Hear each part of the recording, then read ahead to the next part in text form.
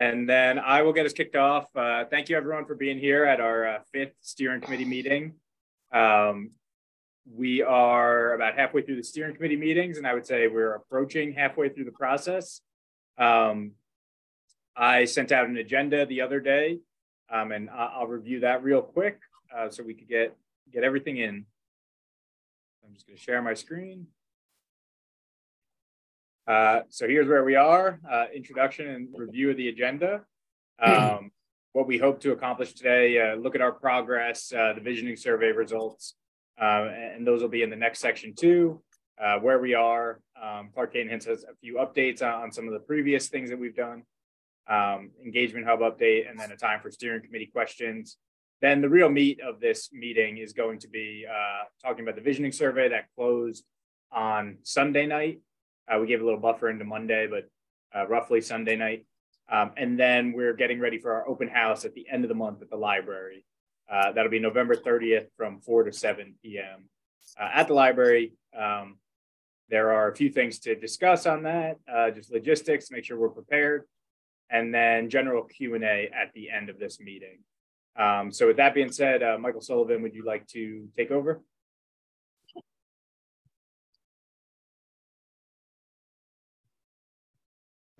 Sorry, we keep him muted as much as possible. Important safety tip. Thanks, Justin, and good to see everybody again this month.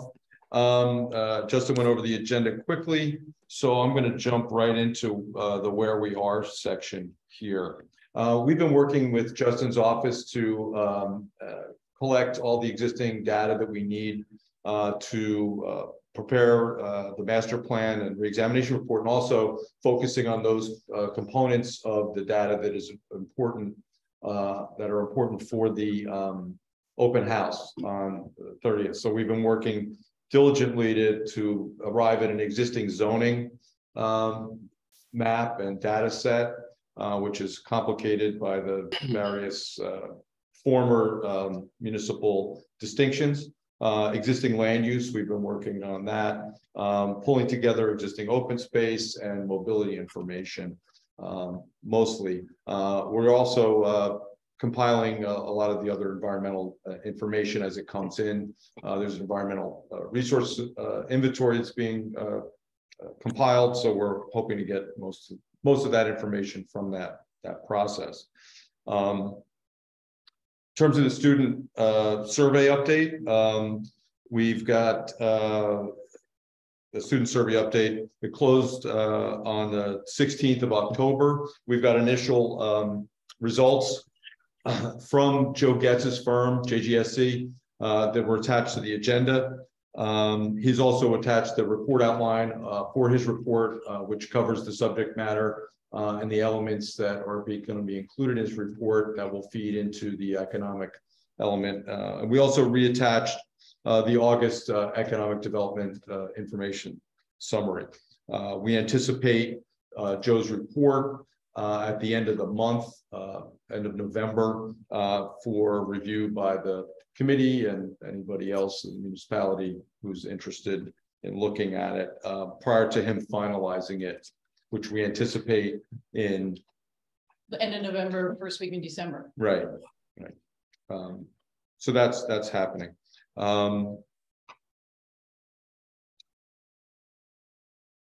Any questions about the survey status or?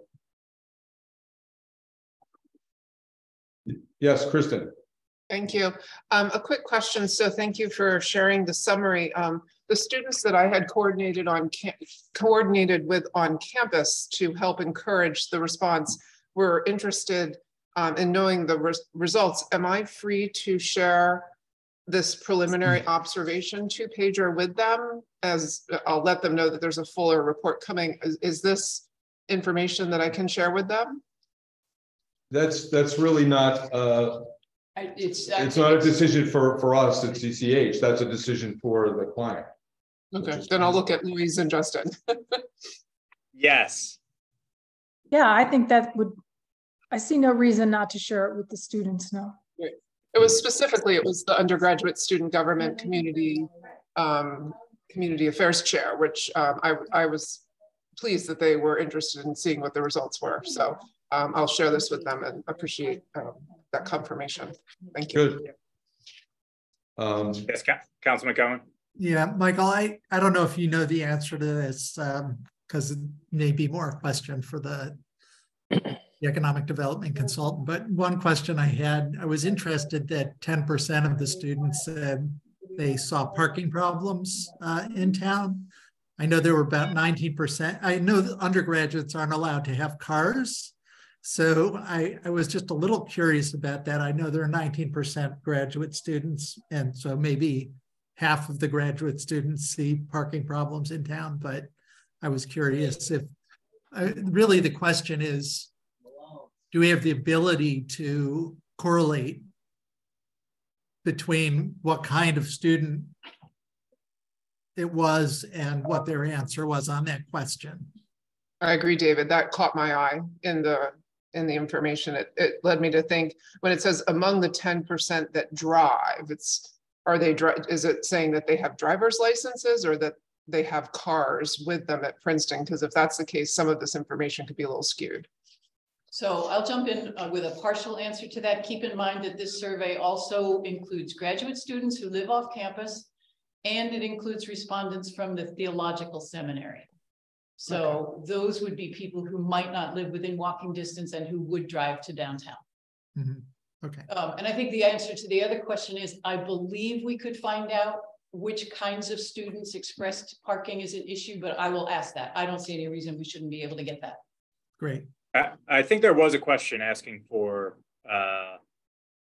your status, either as an undergrad or graduate or a senior versus, so that should be. There had to be because that information was provided. Yeah. Yeah. Okay.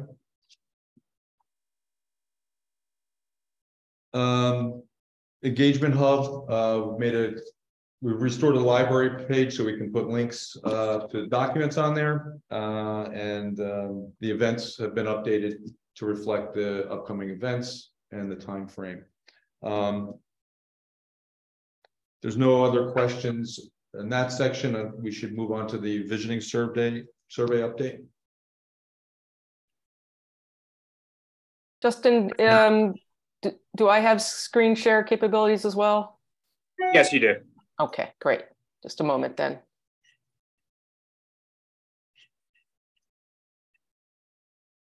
And I know she's not here today, but thank you to Liliana for filming a video for us to put on the website in English and Spanish. I thought that was wonderful. Okay, 1 second. There we go.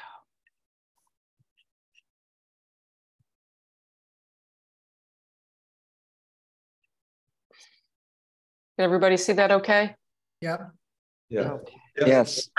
Okay, great.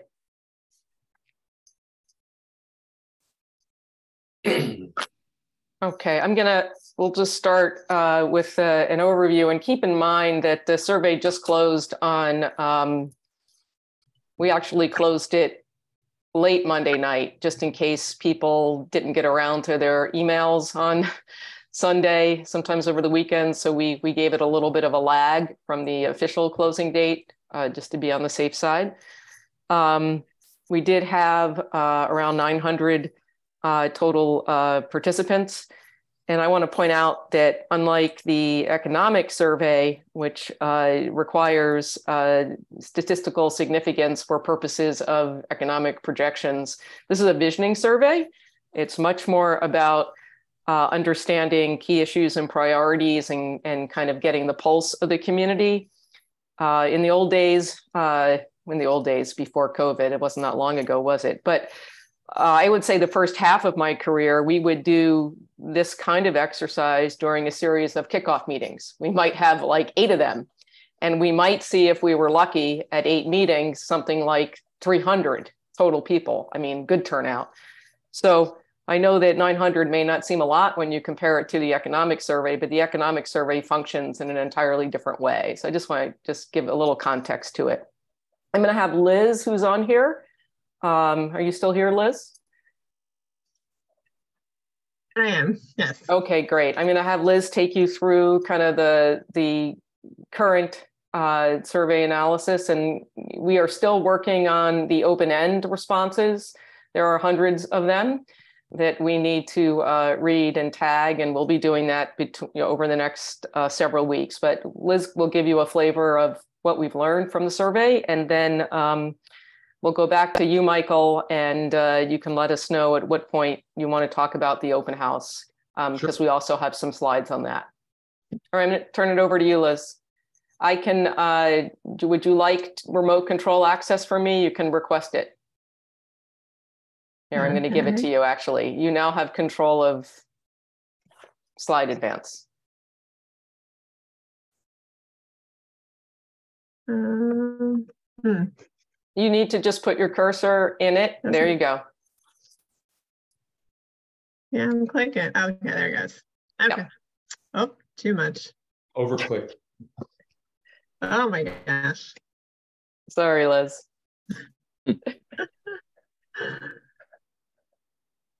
All right. So this is a little bit of what Susan repeated, that the survey was almost open for 2 months, and 4 shy from that round 900 responses. And the municipality really took the lead in promoting the survey through their social media, attending a ton of events, and using their networks. So almost 90% of the participants live in Princeton. And so 16% of those also work here. We found this kind of interesting, that there's pretty much an even distribution of participants who have lived in Princeton for various lengths of time. And we haven't compared this to the census, any of this to the census data to see if that's representative yet. But it seems like you've got some newer people and some longer people who took the survey.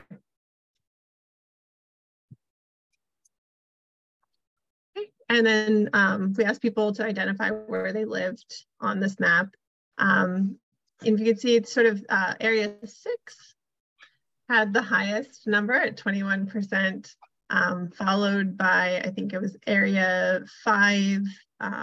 So that sort of core area had the most responses, but there were responses from all over the town. Interesting. Okay. So the race and ethnicity question, 73% identified as white or Caucasian. 14% preferred not to answer. There, Asian 7%, Hispanic Latino 5%, multiracial and Black were both 2%. We'll also compare this to the census data, but I think we had at first glance, it seems maybe that the Asian and the Black and African American populations were slightly underrepresented, but I think Hispanic Latino is about 6%. So I think they did a good job of getting to that population. About half were identified as women, a third men, and then there was the chunk that preferred not to answer. For the age question, it's a pretty nice bell curve of respondents, trended a tiny bit higher age from 55 to 64, but we did get some responses in that younger 25 to 34, as well as that, the 75 to 84 age. So it's a pretty good age distribution. So for income, higher income people represented about 33%. This also, almost a third of people preferred not to answer this question as well. We made the demographic information sort of optional, but you can kind of see that scale as it trends down as the income is lower. About 75%, 3/4 of people live in a single family home, and then it's a good mix of multifamily, townhouse, 2-family. A few people lived in ADUs as well. So, this was the question where we had asked people to rank the top 5, what issues or things that they liked about living, working, and visiting Princeton. So this is the weighted score. When we do the full analysis, we'll be able to see, what was the first choice, which this versus the second second choice, but ability to walk to destinations, the variety of shops and restaurants in the downtown, access to the Princeton University, the public school system, and then the natural features and tree canopy rose to the top. And then some of the challenges were high cost of living, traffic congestion, availability of retail and services, some of the new construction development, and as well as the income wealth gap among residents.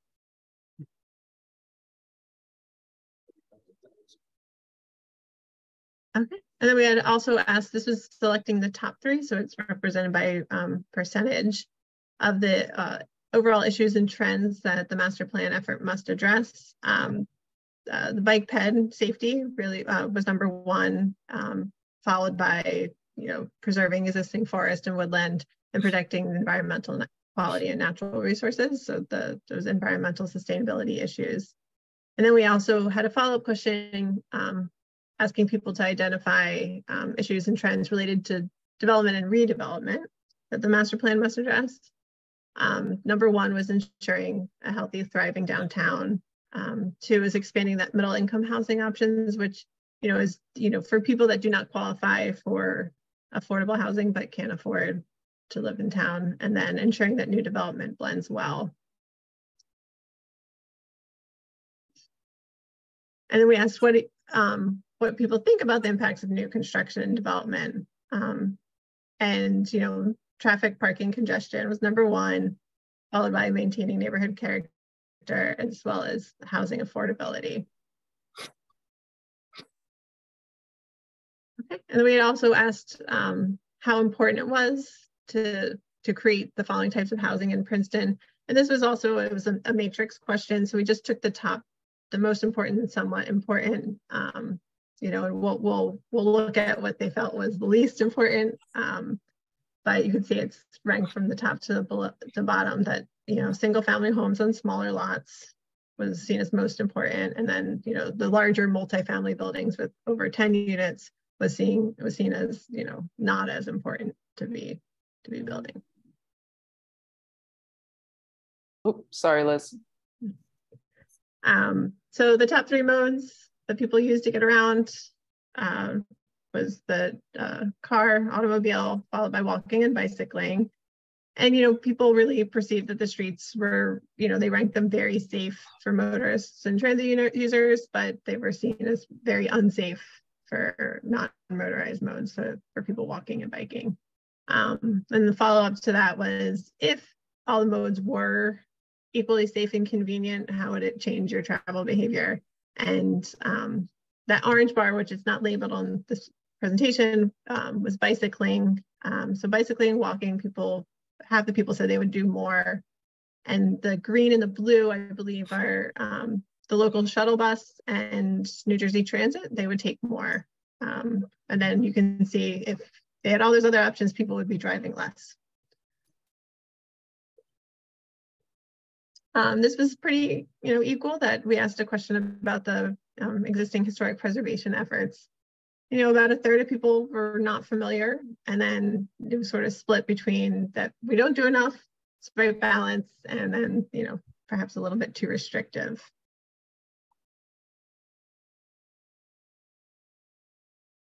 Public amenities and features that people like to see more of in the downtown, more areas for outdoor dining, more street trees, and then some small parks and plazas. And then the park recreation amenities that are most important. Trails and multi-use paths were very clearly highest at 84% of people responded that was important, followed by picnic areas and dog parks. This was one that had a lot of open-ended as well. So we're gonna have to, I think there were some really good ideas in that question. So coming soon. Oh. And that's it. There's a couple more questions. We had asked people, I think, what their biggest hopes for Princeton in the future are. So that's going to take a little bit of time to read through. And I think that we're going to get a lot of really good insight from that one, but we didn't feel like we could present anything on that today yet. We haven't been able to go through it all and tag it. So there's more detail coming. as we are able to analyze the open-ended pieces of this. But I think at a high level, there are already some interesting findings that hopefully I know that we've been talking to Michael and Elaine about as they think through some of the content for the open house. So I don't know, Mike, we could send it back to you unless there are any questions about what we learned so far. Yeah, hi, David. Hi.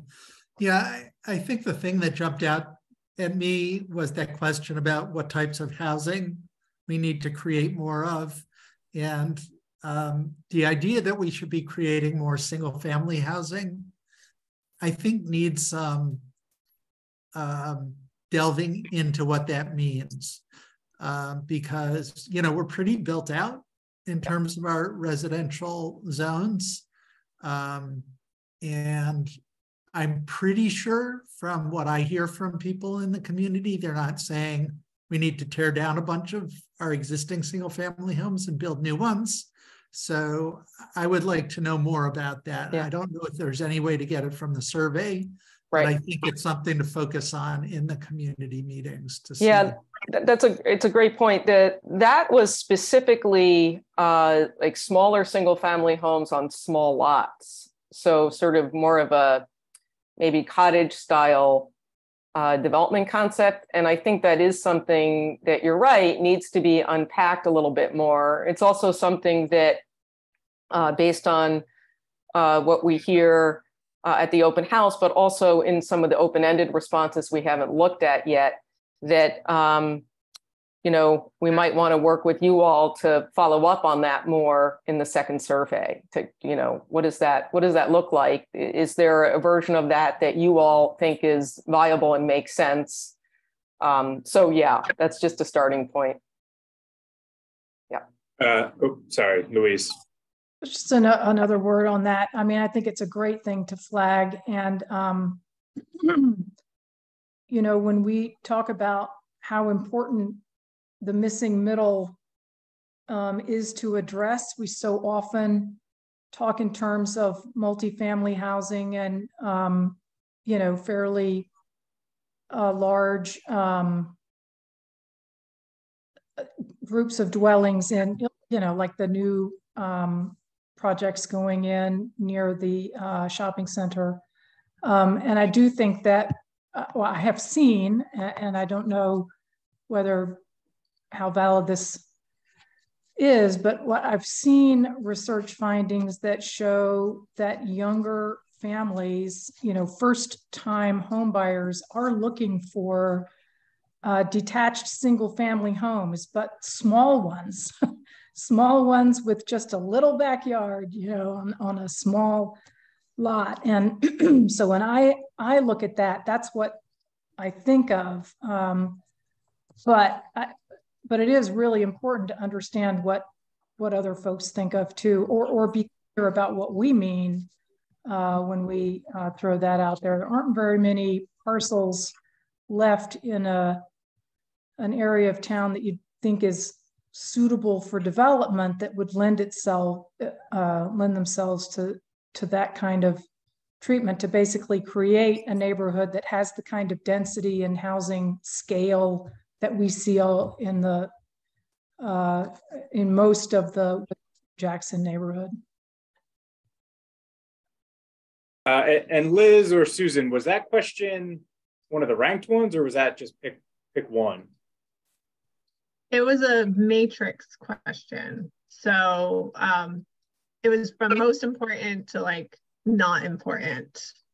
Okay. So people, yeah. So those were the ones, so we looked at just the most important to create. So yeah, I think looking at the back half of that as well is just as important to get a full picture of what people thought was, you know, so maybe, you know, maybe 40% of people thought that was not important at all, right? So there's definitely more analysis of that question that we need to look at.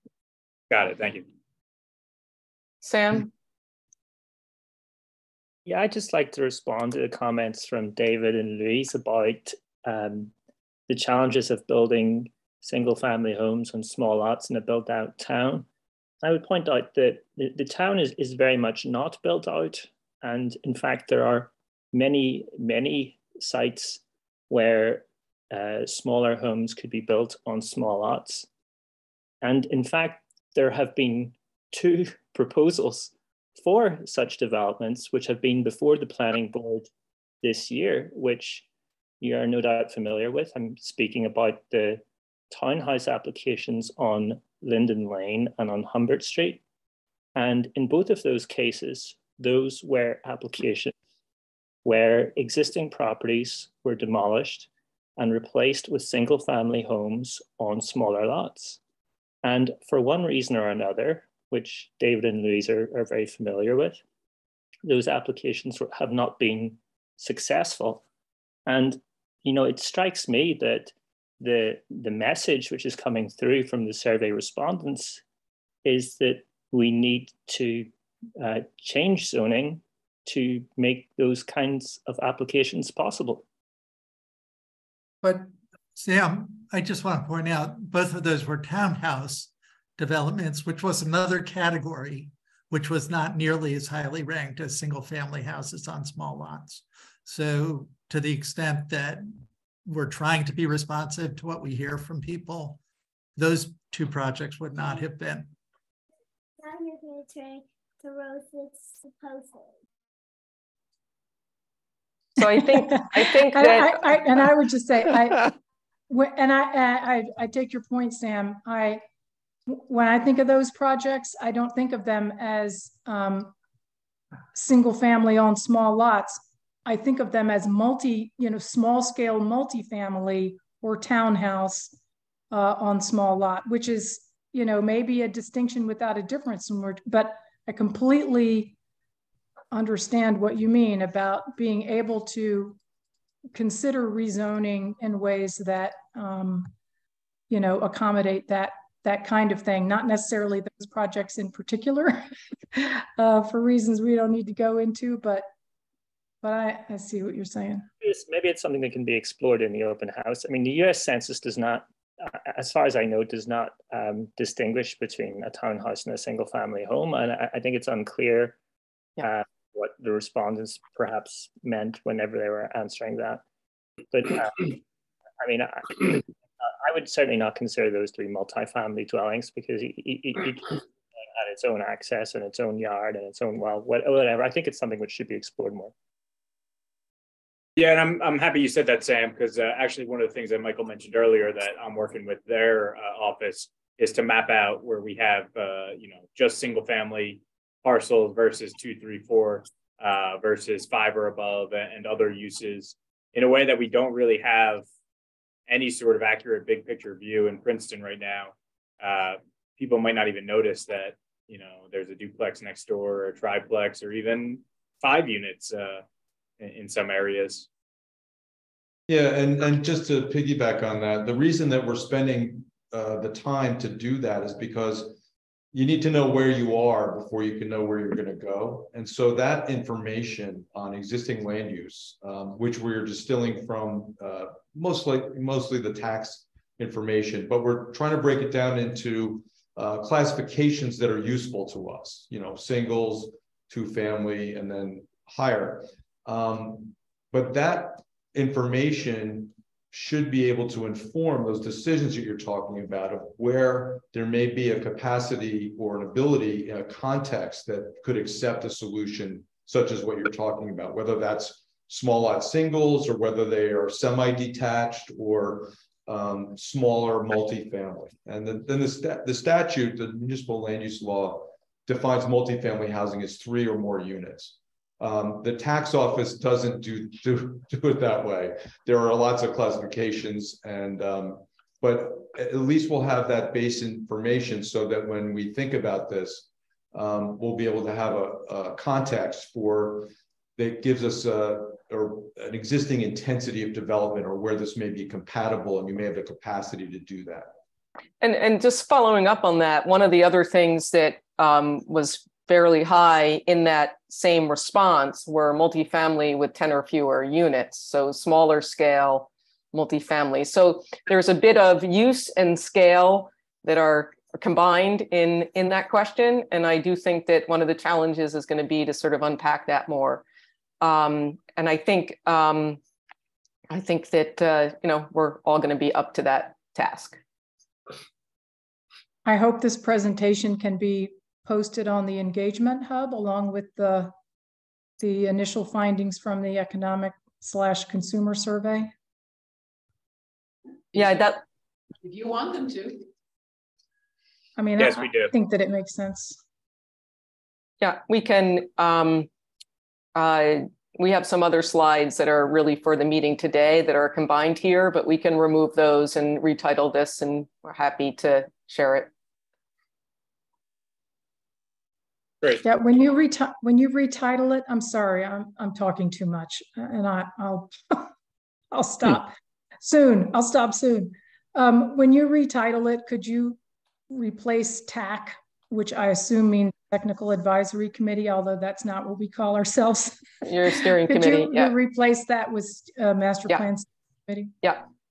I was going to just retitle it, preliminary visioning survey results and just a date, so that it's clear that that's all that's in that file in any case. But yes, thank you for pointing that out. I do know it's a steering committee, but sometimes we have tax and SACs in the same town, and can get very confusing for us. So apologies for that.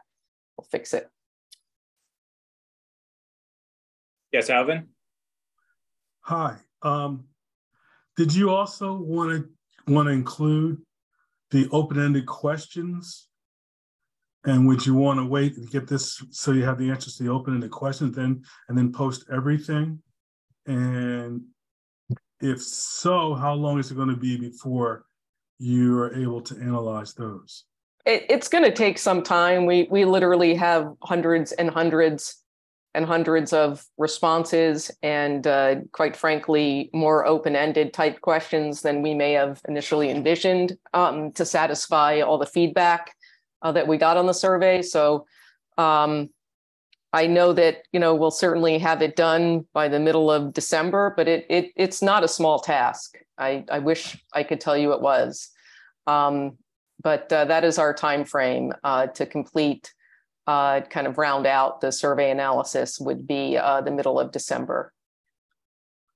Well, I guess the only thing I'm thinking is it seems like we're going to end up with a partial result. You will have one little piece now, and then something else will come later. So I'm wondering whether it's really up to, it's a great question. I mean, we could post this now as preliminary, and then we could replace it. But we're open to your guidance here. Great point, Alvin. David, your hand is up. I can't see if anyone else has their hand up right now. Yeah, I just wanted to respond to Alvin that I think there are two benefits to doing it sooner rather than later. And one is it sort of rewards people who did participate in the survey, who I'm sure are very curious to see, whatever they can find out about how other people responded. And secondly, I think that it may whet people's appetite for further participation. There may be people who read this and say, oh, I really disagree with this, and boy, I need to show up at the public engagement meeting to sort of set things straight or whatever. But I think there are good outcomes from making even these preliminary findings public. Then I guess my only other request would be then make sure you say this. There's more to come. This is just the initial, and there's more to come. And so your questions may be answered with some follow-up. We can, is that the consensus that we should provide this? Sam, I see your hand is raised. It's about something else, but I don't want to hog all the time. I mean, if anyone else has a question, then let them go ahead. I totally just say, since you're asking, I totally agree with what Alvin just said, that, you know, just add a slide that lets people know there's more to come. I think we might even just put it on the cover. So it's super clear. You know, preliminary results, more detailed analysis, you know, whatever. I will say also that if everybody has agreed that it gets posted now, I do think it can be used to promote the open house. That, you know, this just skims the surface and we'll be talking about some of these issues in more detail. Come to the open house.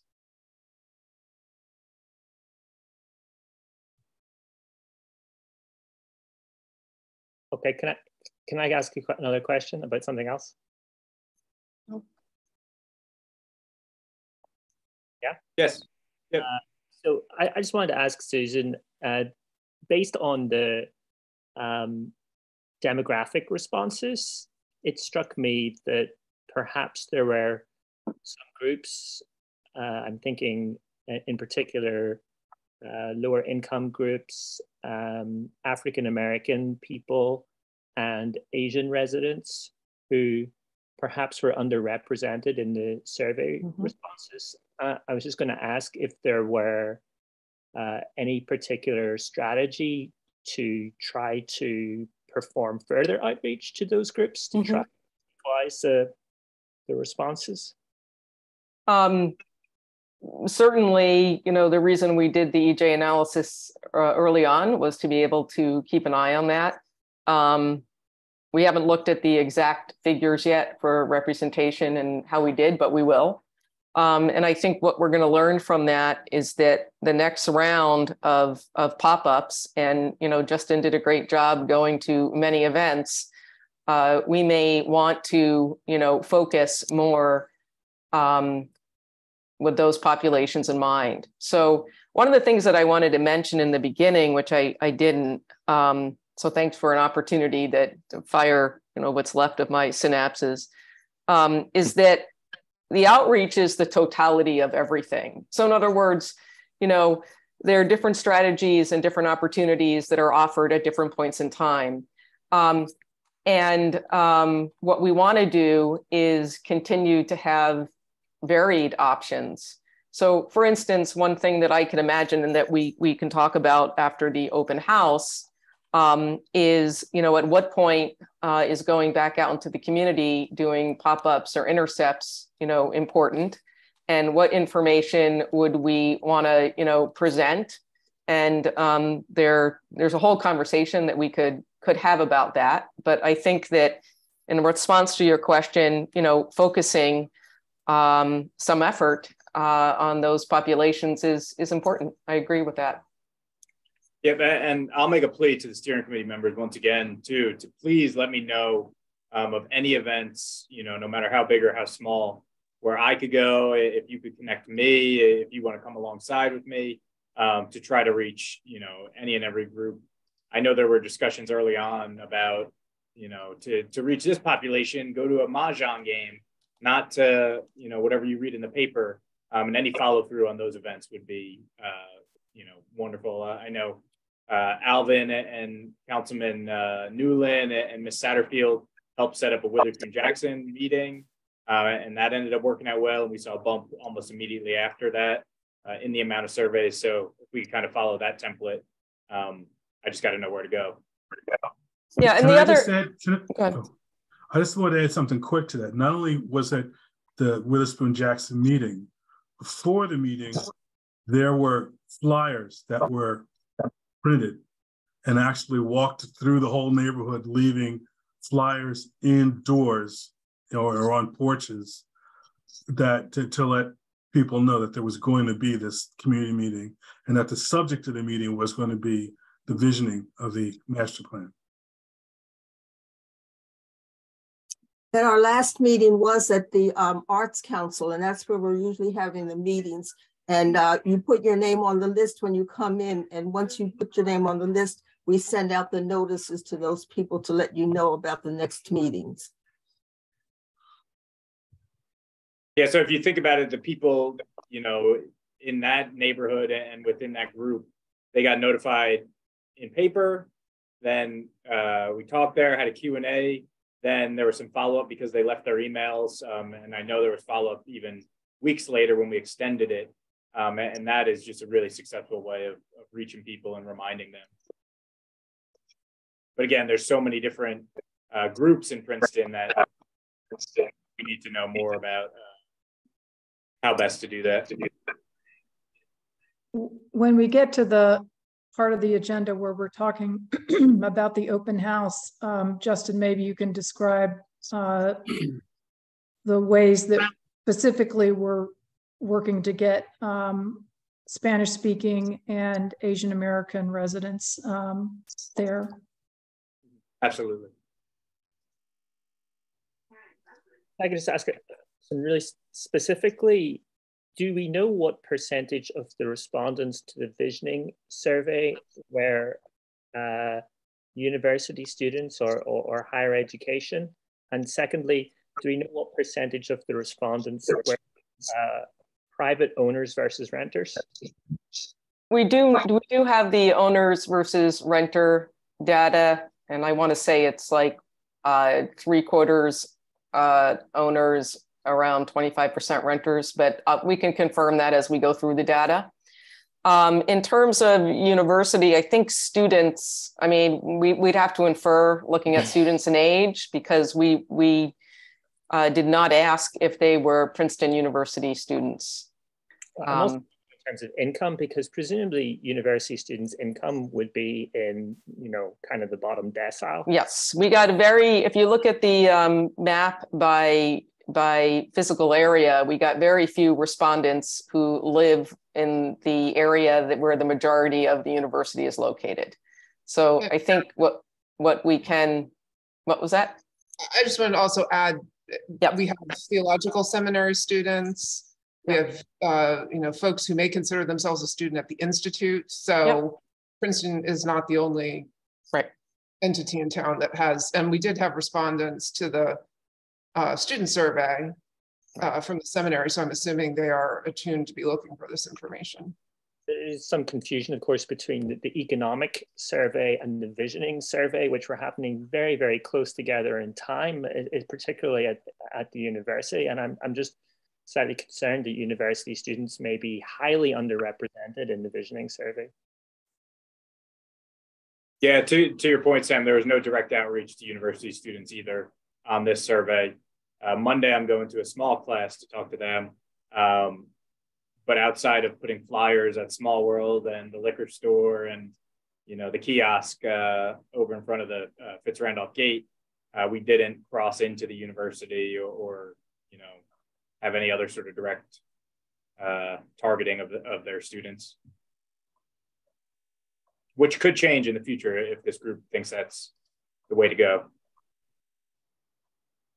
Personally, I think the university students are a constituent part of the Princeton community and should absolutely be included in a representative manner. It's hard, Sam. You know, we put out a really concerted effort for the concentrated effort for the economic survey. Students, by and large, don't opt into taking the time to fill these out. You know, they're more likely to fill it out if we're offering some sort of, you know, a cupcake at Bent Spoon or a tea at Junby. But, you know, Justin and I actually talked about that, and we felt that wouldn't be appropriate because there were no other incentives for any other demographic that were offered. So we didn't want to incent one way or the other. So it's a challenge. Points well taken, but I'm just thinking about the survey responses and like considering which groups might be underrepresented. And, you know, I think it's clear that certain groups are at some level underrepresented despite everyone's best efforts. But I fear that that you know, whereas there was specific meetings happening during the visioning survey with particular groups, and certain stakeholders were specifically sought out for meetings, that perhaps, you know, in the next phase, there could be like, I don't know if the consultants could like set up a kiosk or something in the university and just try to, you know, encourage more participation there. That's something we can think about. I do think that there were also some questions in the student survey that also relate to kind of interests and, you know, in the downtown, you know, related to, you know, spending opportunities. So there is some information in the economic survey that, you know, we might want to pull out and also consider kind of as part of the picture as well. But we're open to, if that's important, then we'll talk to Justin and our consultant team and, you know, figure out what the options are for having more focused efforts there. I'll go to a party at the Eating Club if I have to, too. Excuse me. You know, while we're talking about students, I would love to see participation among Princeton High School students and other high school aged kids. I mean, the young people. These are folks with more insight into Princeton and maybe a higher stake in what they, you know, would like to see in the future years and decades. So I don't know the right way to do that. Maybe I don't want to put Brian on the spot, but might be something to, you know, to look to how to expand our outreach and get input from Princeton High School and other high school students. Yeah, we did actually, we had a lot of success. They were very helpful, some of the members of the, you know, the superintendent's office in getting the word out in, I think they have a digital backpack along with all their social media for the schools. But I agree with you, Louise. I think we could target something one-on-one to the students themselves. I think that'd be very valuable. Is there a civics club at the high school or something comparable to that? I have a high school intern that'll be in an hour and a half, and I can interrogate him on everything there. Yeah, there are usually some clubs that have, you know, a little bit of a nexus that we've in the past been successful at sharing some of the promotional materials with, and you know, using them as a to network, you know, into the school. So this is something to think about. Definitely, yeah, and I know groups like the Pedestrian and Bicycle Advisory Committee have had some good success getting surveys out and information back. So I think the school definitely should be on board. There's a group called Pulse, a girls group that has been continued since the 90s. There's also MSAN for civic-minded students. And also, if you check with the guidance counselors, they can also tell you of different programs that the students are in. Great, thank you, Ms. Satterfield. You're welcome. There's also the Futura Students Group, which is the first generation students. And Justin, I can put you in touch with the new coordinator there at the high school. That'd be great, thank you. And although she can't be here today, Cecilia Burge is a vice principal at one of the schools. So I'll speak with her offline too. And also check with Dr. Dining. She it works with careers. So if you check with her, she also can give you some names of students. Cecilia would be great. She's at the high school.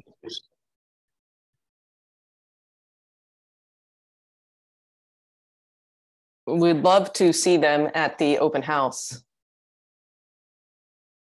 Mm-hmm. Absolutely. Do we want to move on to the open house discussion? Any more questions on the survey? Or suggestions for future outreach? Okay. I would just note that I think you are going to get some questions about the demographics, because I think they are a bit different than the town's demographics in a couple of key areas. Yep. So.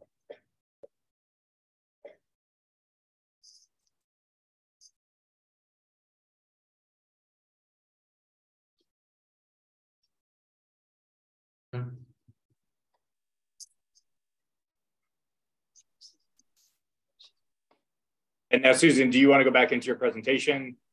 I didn't know if, thanks, Justin. Michael, how did you want to broach this? Do you want to go into our presentation, or did you have another thought? I just was going to introduce it, and then we go into the presentation and begin the discussion. Okay, so, great. I'll get screen share set up while you're doing that. Okay.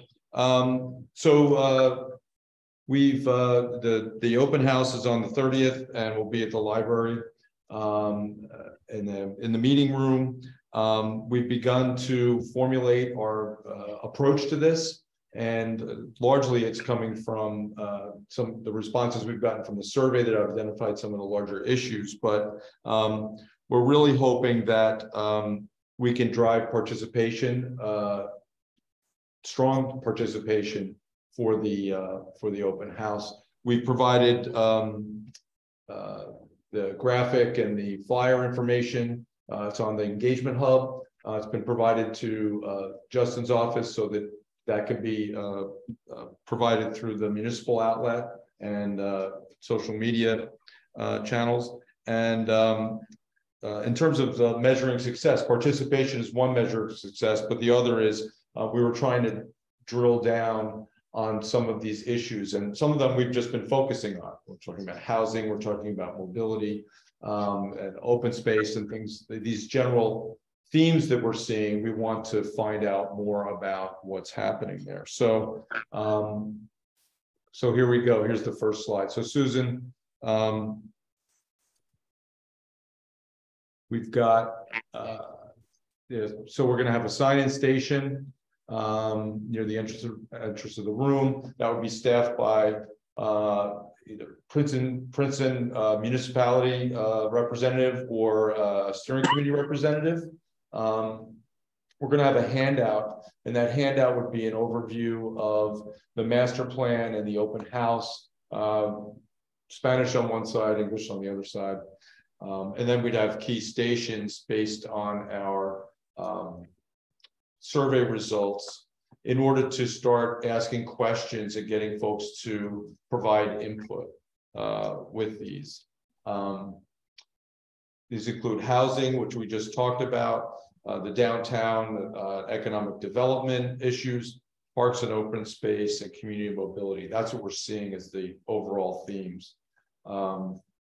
We will have boards which identify existing conditions. I talked a little bit about the existing land use and existing zoning, and then some of the trends that we've seen from the survey, maybe some from the census, but and then a prompt for activity.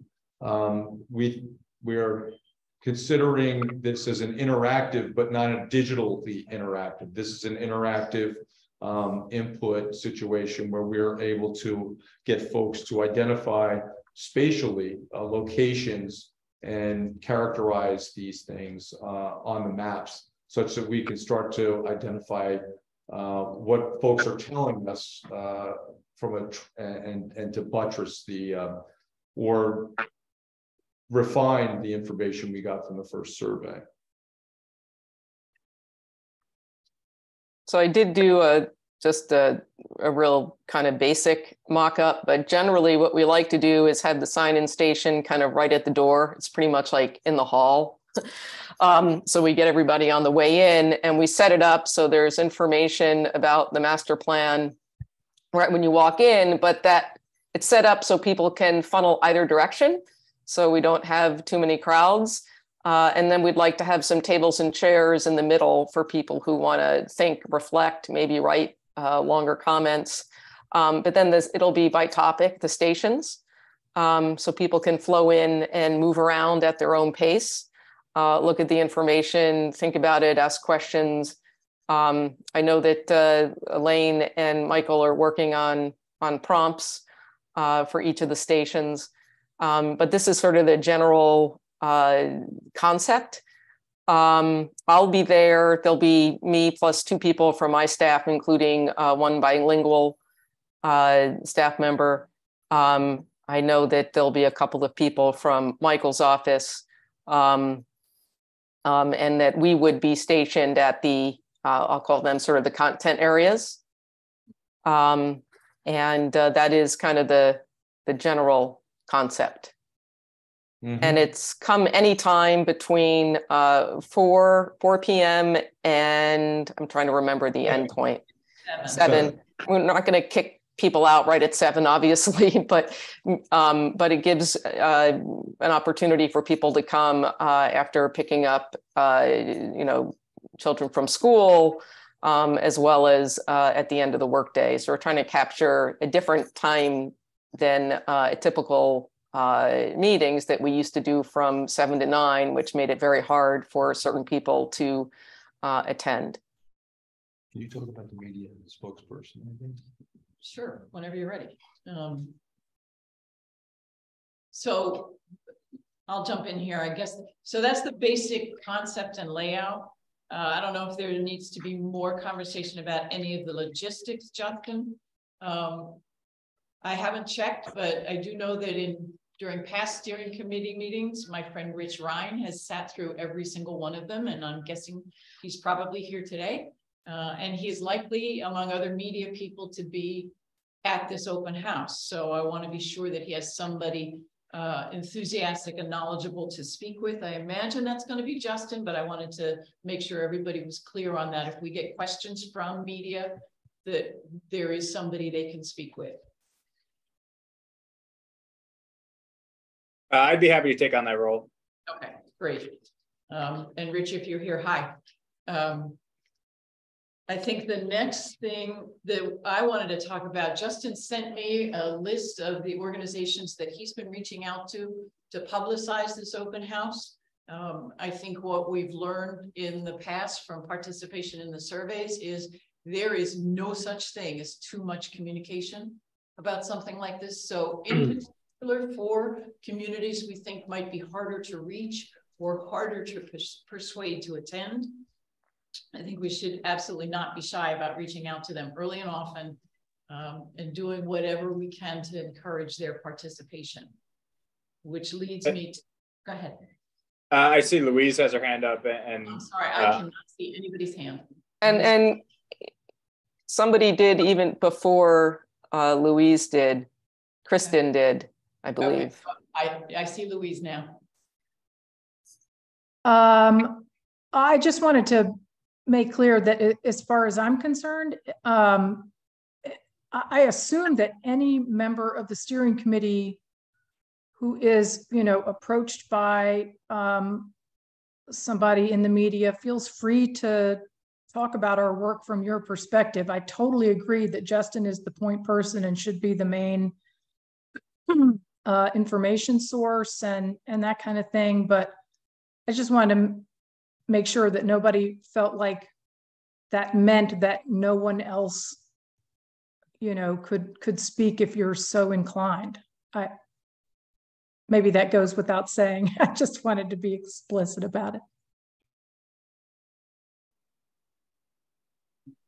Okay, so noted. Alvin? Maybe you're going to get to this. I guess I have a couple of questions. As far as notifying the meeting, are you going to put out lawn signs again and you can put those in, if you will, different neighborhoods? But I guess my larger question again is with the layout. Again, you may be coming to this. I see, community mobility, parks, open space. Are there going to be representatives of some organization that's at each one of these stations that will say, take notes on comments that people are making? How are you going to handle the fact that, it may start at 4 and someone may come at 5 o'clock? Are they going to know? Or is there going to be an overview, a repeating of the overview? If someone, say, goes to downtown economic development and they participate there, what happens if they want to come back to community mobility? Are you going to somehow repeat what is going on there to get their comments? If you're understanding what I'm saying. Yeah, no, I do. And there are not individual presentations. So they're exhibits and prompts, and there are people from Clark Caton Hintz's office and our office there to walk people through, but there are various ways that they can comment on the information that's there. In addition to the comment area, if they want to write longer comments on anything, and they don't have to go in any particular order. So they can go first to housing, spend as much time there as they want, then go to parks and open space. What happens over the course of the night is that you'll see that the maps will get marked up. And so, you know, that can be very interesting. So if people want to funnel around so that they get a sense of that, they're certainly more than welcome to. But the overview is a series of boards that they can look at. It'll explain what the master plan is. You know, people will spend as much time there as they think they need to spend. So it's not as if they're like mini meetings and mini presentations going on, just to be clear. So that's what makes it an open house, that basically people can flow through at their own pace, go to things in whatever order they want to, and contribute, you know, based on looking at the existing conditions information that's there, looking at any of the trends and highlights that I know CCH is working hard to look at, census data, to look at both of the surveys, the consumer survey and the visioning survey. They may be looking at some of the prior plans. I know they've put that information together. So there's going to be some information, some context, if you will, for the existing conditions. And then at each station, a prompt to get them to respond to and interact. So it's, I don't know, Elaine, if you guys want to give an example to make it a little bit more clear. Do you mind going back one slide? Since, not at all. Since you have the power. I do have the power. So you'll see this middle part here where it says key area stations. And then below that, in each station will be information boards. Here's where we are now with open space. Let me pick one that wasn't really controversial. Here's a map of all of Princeton's open space recreation facilities and opportunities. Here's what we heard from the survey, which is a lot of the open-ended responses. I just called that up. Hang on one second. So for example, there were people who said, gosh, I would love to use these facilities more, but it's really hard for me to get to some of them without a car. So fine, here's a list of the things we've heard. Now tell us how we can solve that problem for you.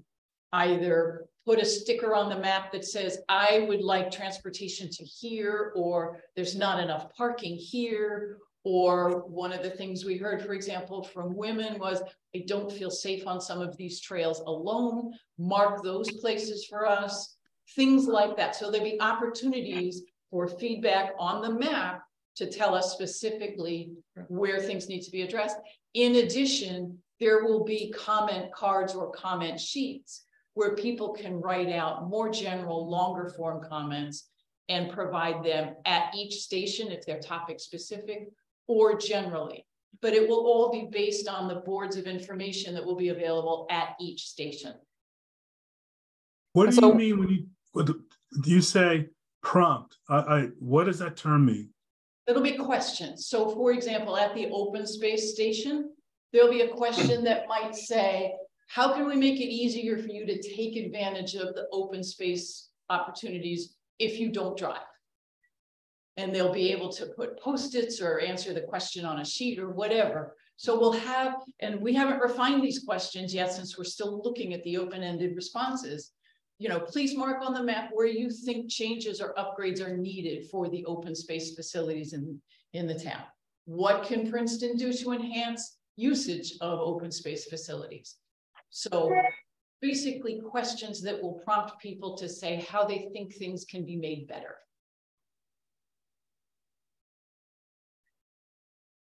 I think David was next. I'm sorry. I wasn't watching. Yeah. Thanks. And I apologize if I missed this because I've been up and down a little with my granddaughter, but on the agenda, it talked about there were headings for the steering committee and for mayor and council. our roles at the open house. And if that was covered, I missed it. If it wasn't covered, I'm curious what you're thinking of in that regard. It was not covered. We were getting to that next, actually. The first thing I wanted to say is that I think it's really important that as many of the steering committee and the public officials in the town as possible can show up at this open house. That lends an atmosphere of importance to residents who show up. It's important that this is not viewed as, here are the consultants doing a master plan. It's, you know, here are the folks whose master plan this is, and it's the folks from the community leaders, or the leaders on this committee. Yeah, this is really your master house, and I mean your open house, and we are providing all the materials and plan. So, but are you looking for us to participate as members of the public, or to be at certain stations that we're interested in and engaging with the public on the issues, or what? So yes, and yes. We absolutely would love to have the sign-in table staffed by either a public official or steering committee members. You are the welcoming face. They don't know us, they know you. Right. So it would be great for them to see you first.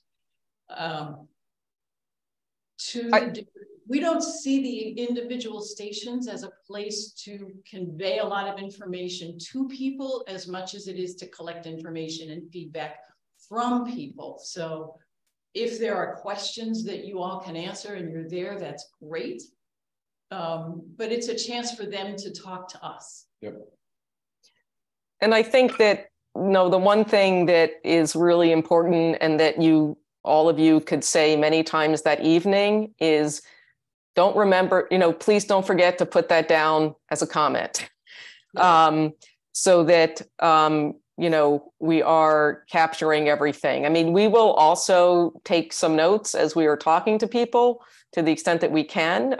We're not going to miss anything, but the more that we can encourage people to also use the comment cards, the better the output will be from the meeting, I think. Sorry, Elaine, I didn't mean to interrupt you. Absolutely, no, not at all. John, I think John was next. Yeah, I just wanted to call the steering committee's attention, and perhaps it's already been called to your attention. Page 13 of the town topics this week, under the caption Princeton Future, reads as follows. It's full page. It reads, Princeton Future invites all Princeton residents to an open public meeting, circulation and mobility. Speak up, have your say. The November 12 event is one in a series of unofficial listening sessions sponsored by Princeton Future to inform and engage residents as the town prepares its new community master plan. It is intended to complement the official master planning process by the Princeton Planning Board.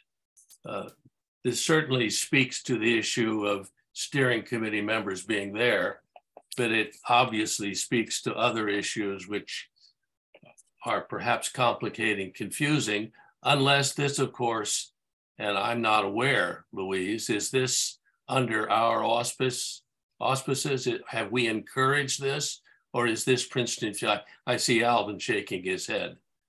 It's not under the auspices, and I invite Justin to weigh in too. It's not a municipal event. It's not under the auspices of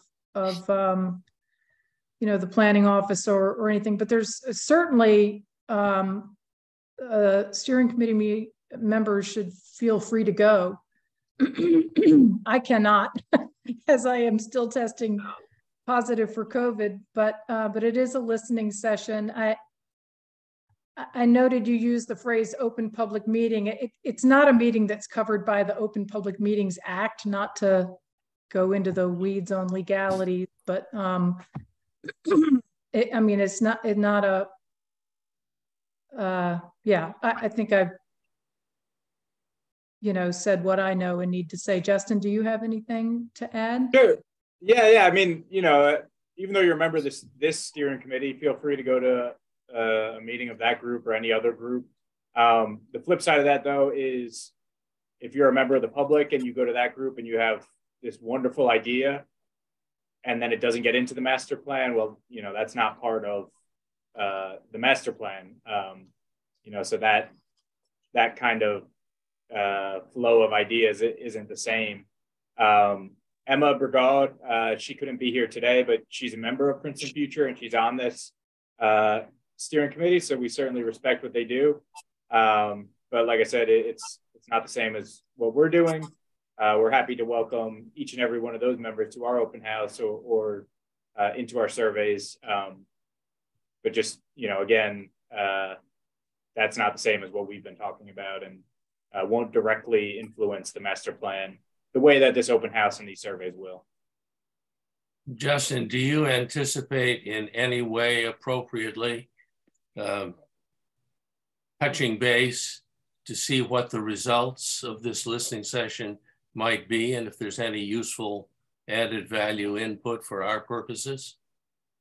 It sounds serious or professional or conscientious the way in which it's written. The reader will take it as such in any event. Yeah, I think it's all of those things. Yeah. And I understand that the outcome, the whatever work product comes out of this is will be shared with us. And I don't think that anything I'm saying is contradicting what Justin said at all. I don't mean to. He's absolutely right that it is not part of the process, but I think I think what gets said there, I don't mean to suggest that what gets said at that session is somehow invalid at all. So I think that it is serious. I'm sure it will be professionally run, and I'll be interested to see what is shared at that meeting. And Louise and I attended their first meeting when they were doing this about a year ago. We've welcomed the members of that group and just members of the public into the process that we're here today for, and we'll welcome something if they want to incorporate it as a group. Now, we're not going to take their final product and put that directly into the master plan without knowing how they got there or who they reached out to, who was involved, that type of thing. We're doing the way that we're handling this for a reason, and that's to really represent all 31,000 people in Princeton with a clear and open mind. And other groups, maybe this one, maybe another one, might not necessarily have that, and we have to weigh that when we're getting these submissions. Let me jump in and Jack, tell me if I'm asking the question you're trying to ask. Are you asking whether we have the impression that this event might draw people away from our open house as they've already done it by the time they go to this November 12th event? It would seem on the surface that such a full public announcement done in advance of ours could confuse those who might wish to participate in both functions. So it's confusing. And secondly, for anyone who's conscientious, it raises the question, who's involved in the master planning process? What is the relationship here? It's just that's not an editorial question or a competitive question, but what's going on? And thirdly, it raises the suggestion that if things are done well, or things are done in an open house kind of way, to be simplistic, there may well be, and I think Louise confirms that, value in at least understanding what the results are. I'm guessing that there will be some of the same people interested in our open house as read this advertisement and choose to participate. So again, am I raising a question or questions, or an observation for comment. I'll leave that to you to decide. And if I could address that, one of the things that I kept hearing earlier in our process from a lot of members of the public were, hey, I couldn't make your meeting Saturday. Why are you only doing your meetings on Saturday mornings? I have to take my kids to soccer. And I think they were confused, and probably because of the way, articles like that were written. I have read through some of Princeton Future's other meetings, and it seems like they are, to some extent, differentiating once they're there. Either Emma is saying things, Rich Ryan or others are making it clear that that's not, the municipal process. So I hope that's clear, but, if a group is trying to confuse, there's not much we could do other than, direct people to our process. Yeah. And just, to be completely frank, that group applied to do this process, and, we chose Clark Kane Hints. Kristen, I'm sorry, Jack, did that answer your questions? It did. Thank you very much. Kristen. Well, Kristen's gone. Tim. Yeah, I would just further to my colleague, Mr. Taylor, that I've been on the planning. Next year will be 10 years for me on the planning board, and throughout that time, there's been a muddying of the waters about who's responsible for what in the public. And I think that the board and the master plan subcommittee made a good faith effort to emphasize to the public that ours is the ultimate process, and that we respect the work that's done by Princeton Future, and it is duplicative in that if you're very much interested in the actual master plan and you're very interested in what they're talking about, that you will have to go to both meetings. I also wondered whether you were asking whether we would do a full page ad in Town Topics, inviting people to the open house, and I don't know the answer to that. I think we had a full page ad encouraging people to fill out our survey, but the point's well taken. I just wanted to add some historical context there that people have long been confused by the sort of relationship between the planning board at Princeton Future, which officially there is not a relationship.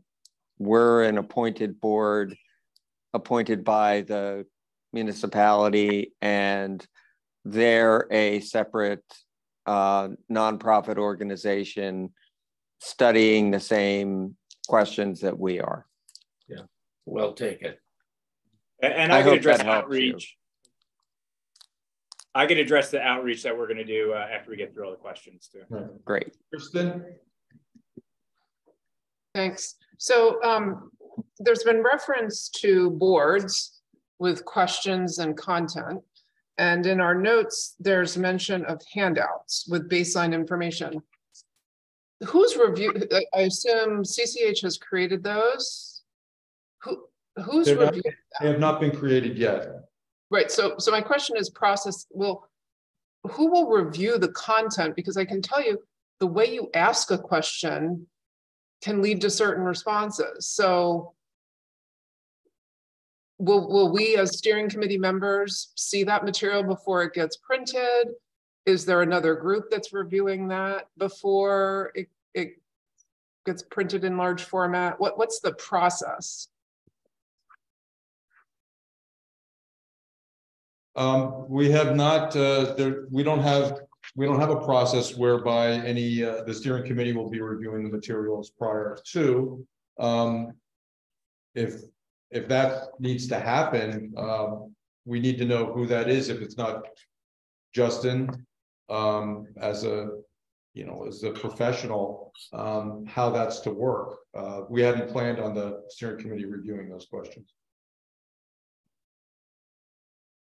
Well, we have a support team, Tim, myself, Christine Symington, and Alvin McGowan, that reviews agendas and other, materials. I think at a minimum, the support team could get a first look at those materials. I don't, what do you think, Justin? I think we can. We have 20 and days. Your point is very well taken, Kristen. Excuse me. Yeah, I would just like to know from Clark Canans when we're getting that information, and then, we have 20 days and we have Thanksgiving in between, so.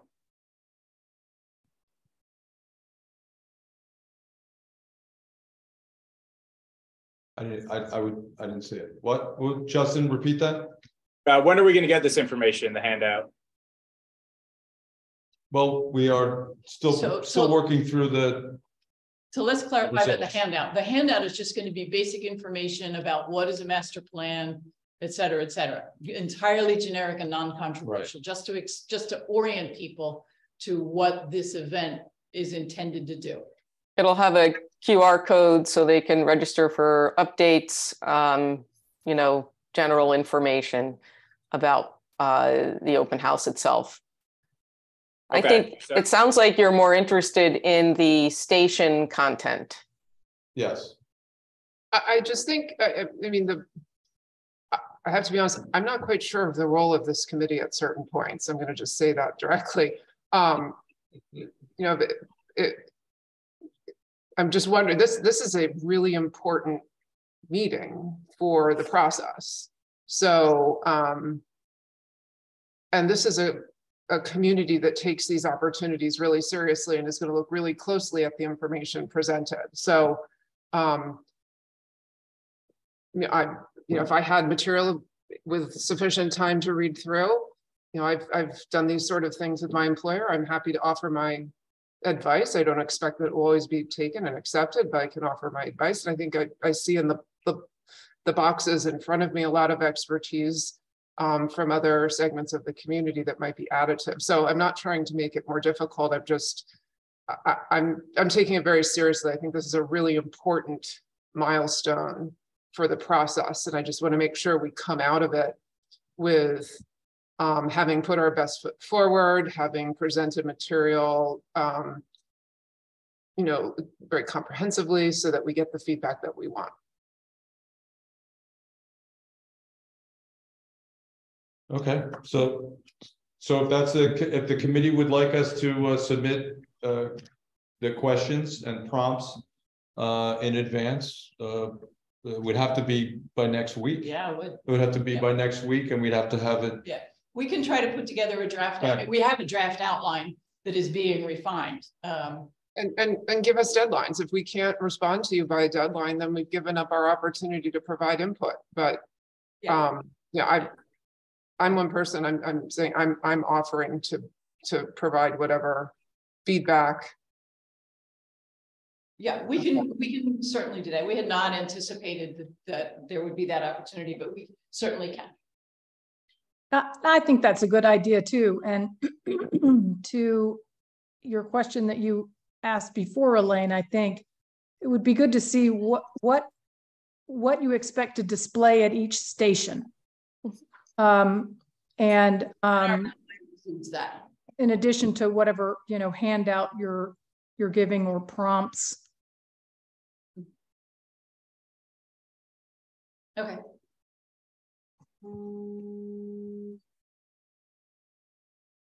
And Christine has her hand up. I think what Kristen suggested is a really, really good idea, because I think it goes back to earlier part of this conversation, when we were talking about the survey results where, you're using terminology like single family homes or multiplexes or duplexes. Like, I think that's where the responses you get can be, either influenced by not really understanding what these concepts are. So I think, this group, if it can have a look at how CCH is going to, and Susan are going to frame those types of things at each of these stations, we want to feel reassured that the participants are going to understand what it is we're trying to get their feedback on. Yep. No, this is good. I mean, I think that we had always envisioned this being kind of a collaboration with you all. So Exactly. This is part of collaborating on this that's really important.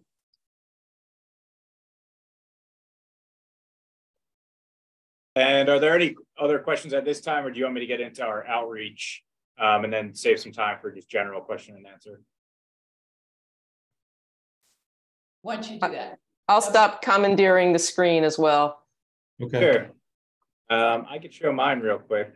I just put together an outreach schedule of what we're looking to do based on what we've learned. Can you see this calendar in front of me? Based on what we've learned from the first 2 surveys and just getting the word out. Justin, it's not very legible. Can you make it larger? Yep. Hopefully this is helpful. It's just color coordinated by who's doing what, because I'm getting help from our municipal newsletter consultant and our digital media manager. So this is going to continue to be in the municipal newsletter twice a week. Today's the first day the graphic will be in there. It's being put on the municipal website and municipal social media accounts with multiple posts. Now, of course, that means, you have to be following these, which we know the majority of our town, the vast majority does not. So I'm also emailing those 40 community groups again. I emailed them twice for the community survey, and at least 18 of them did some sort of action, sent out, on their mailing list, on their newsletter. So I expect to see that again.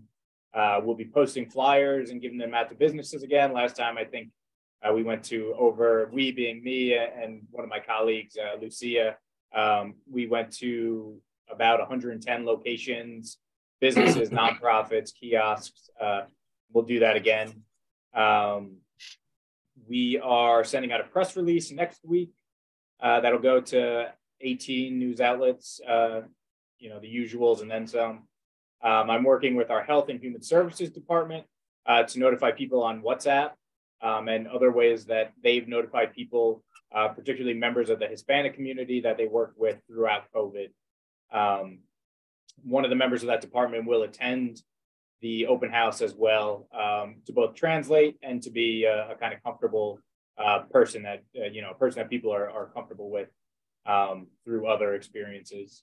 I will be going to meetings of the Transit Advisory Committee and the Human Services Commission next Wednesday, Historic Preservation Commission on November 21st, and the Shade Tree Commission on November 29th. If there are any other meetings you could think of or you can invite me to, I'd love to go. I actually have one at 3:15 today, right after this. I am speaking to that Princeton University class on the 14th. And we are putting ads in the town topics the next 2 weeks. I don't think we're going to do full page ones.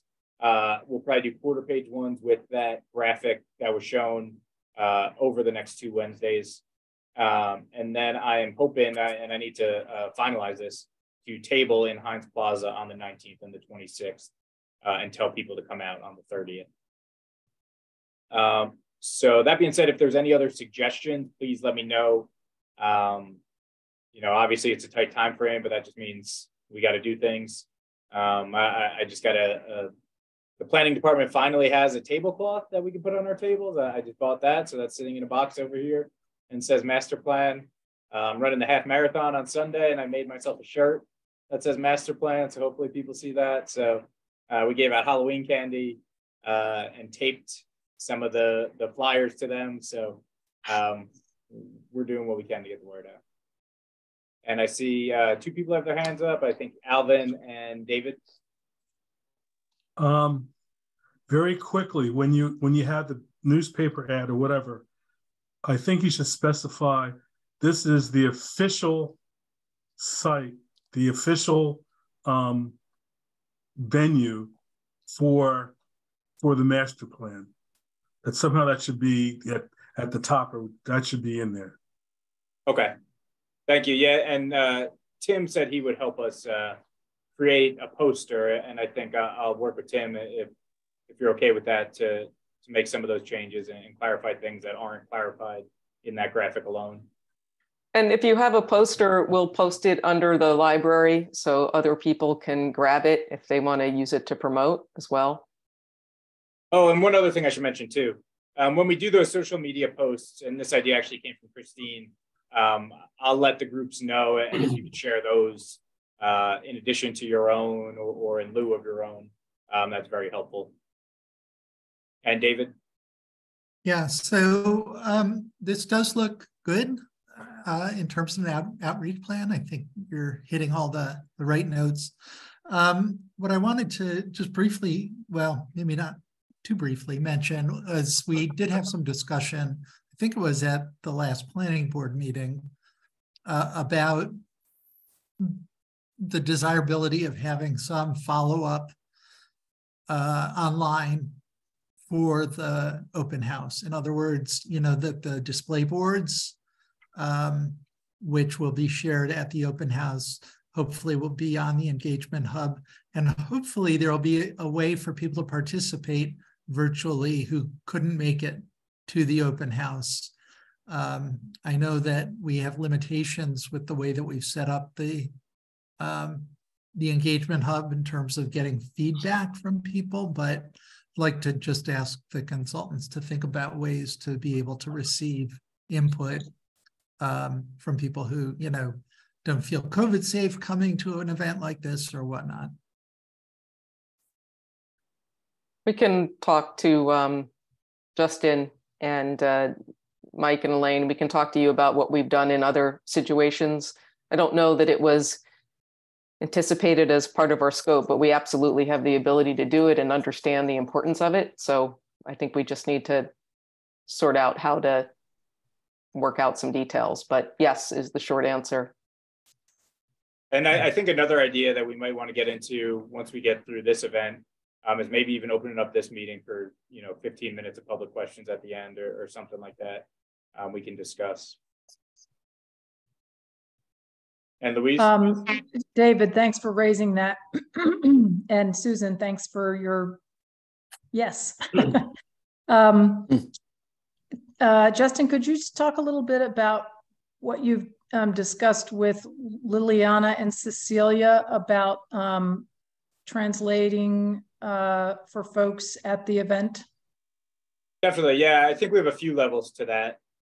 First, like Susan said, she is a bilingual member of her staff, which would be great if there are planning specific concepts, you know, to translate into Spanish. We have the member of Health and Human Services, which I think is great to, like I said, you know, have someone that knows the people already. And then a member of my staff will be there to speak Spanish. Another member will be there to speak Chinese. And then with Liliana and Cecilia, we've got to go more into it, but they've talked about having people go to speak, I think it was Spanish and Chinese as well. And, you know, I think the more that we have that, the better. In addition to just having people, including steering committee members, floating around, you know, I don't think we're looking to have any sort of formal sign up or anything like that. But if, in addition to you, you know, looking at those boards for a half hour, you kind of wanted to mosey around and see people, you know, and maybe fill them in on how we got here, or you know, if they have any procedural questions or anything like that, I think that'd be very helpful for all steering committee members to do.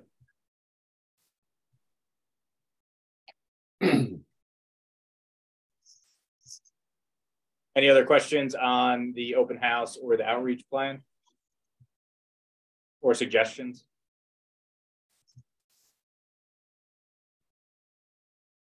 All right. And then Michael, I think we just had general Q&A, and you mentioned earlier on the draft economic development report will be sent out most likely end of November, beginning of December. Right. The draft report on the visioning survey will be mid-December.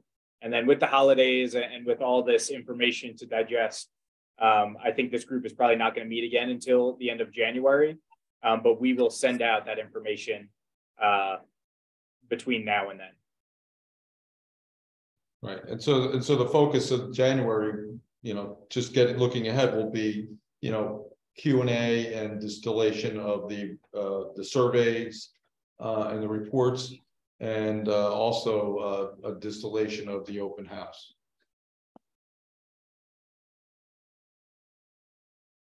Now, that's all we have on the agenda. Is there just any and every question that you might have?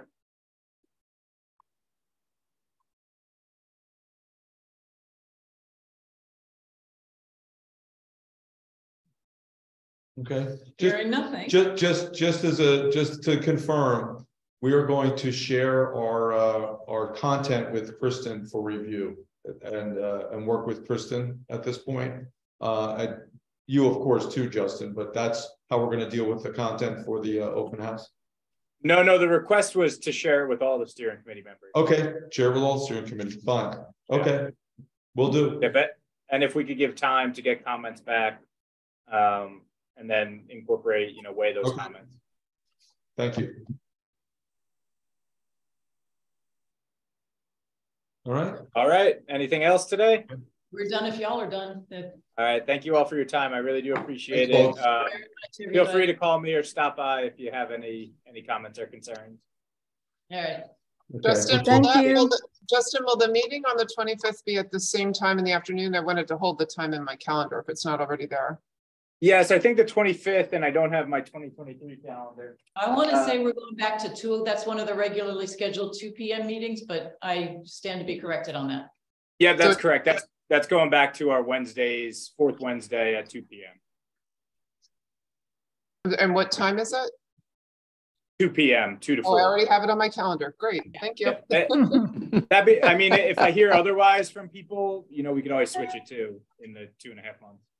That's why I was late today. I thought it was at 2 o'clock until I looked at. Yeah. Sorry. Tomorrow is the 100th anniversary of the American Legion, and there is American Legion post number 218 dedicated to Charles Robinson, who was the first Black in Princeton to be killed in World War I. And they're having a rededication of the American Legion after a program that's going to be at the university at the chapel of noted volunteers. Could you talk about that? I don't know exactly what it is. I just know they're honoring ROTC. I think that's what it is. But it's going to be tomorrow. And because it's supposed to rain, it's going to be held at Witherspoon Street Presbyterian Church at 12 o'clock. Because he was a member of Witherspoon Street Presbyterian Church. And I wanted to thank Louise and her husband, because they're the ones who dedicated that plaque in front of the American Legion.